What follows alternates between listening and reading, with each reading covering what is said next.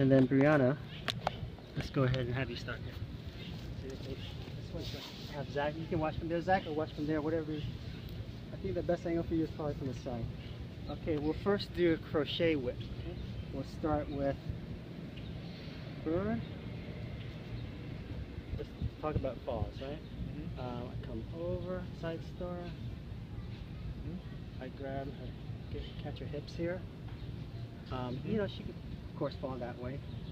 So be mindful, maybe keep your legs a little more forward this way. And then the flyer, as you're coming over, Zach, if you feel like there's a fall here, bring your hands down, because there's very little you can do, right? Don't come out. So be mindful of that fall backwards. Okay, bring it down. Bird, really get your side star wide, right? Get the foot wide. Hand placement is key, right? Zach, a lot of people will grab the front of the knee, grab the side, and get you better placement. Here's the foot placement that's key.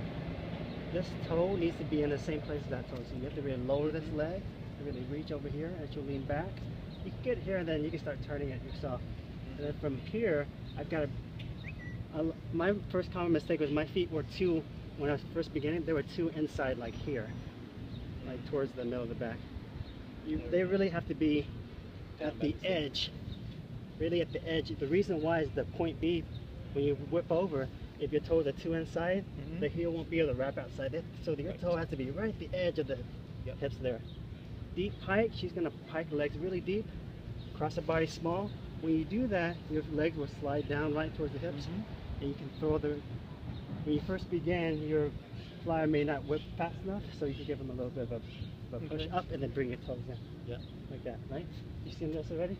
Yeah, a little bit. Similar? Okay. Well, that last part is front whip. It's the same as coming back. Yes, exact part. Yeah. Correct. Zach has kind of down. Right. So throw himself off my feet. So what does he do usually? He really knows how to pull out. Like one time I piked all the way off his feet. Oh, good.